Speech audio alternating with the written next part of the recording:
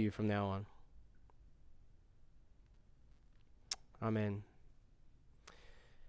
If that's something that you've done and that's been a meaningful first time, then that's great news. Jesus has entered into your life and he's given you more significance that really the rest of your life now is just to discover how great that is. And we want to help you do that, especially the students and the staff here and the staff workers here at Credo.